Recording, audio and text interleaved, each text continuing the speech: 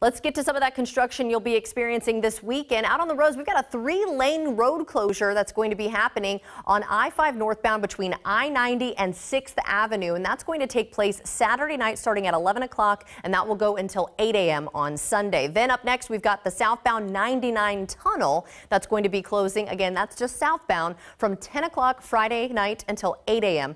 Saturday morning. And then we do have another closure on 99, but it's at the 1st Avenue Bridge, and this is also southbound from 9 p.m. Friday until 8 a.m. on Saturday. And then lastly, we've got the one in the South Sound that's going to be basically closing I-5 northbound and southbound HOV ramps to westbound Highway 16 HOV lanes. And that's going to take place Friday night, 10 o'clock until 7 a.m. on Tuesday morning. Have a great weekend and be safe.